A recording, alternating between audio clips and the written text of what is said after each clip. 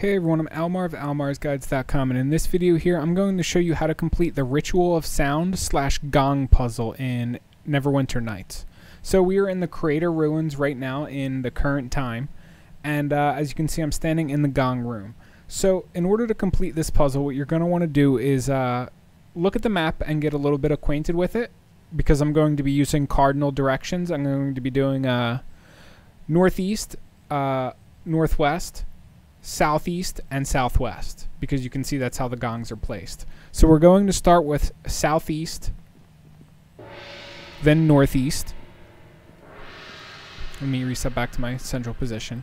And then we're going to do southwest, northwest, back to southwest,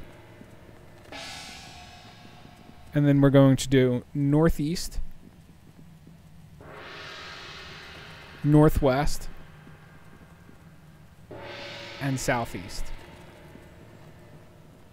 And there you go. Just like that, the puzzle is complete and you're all done.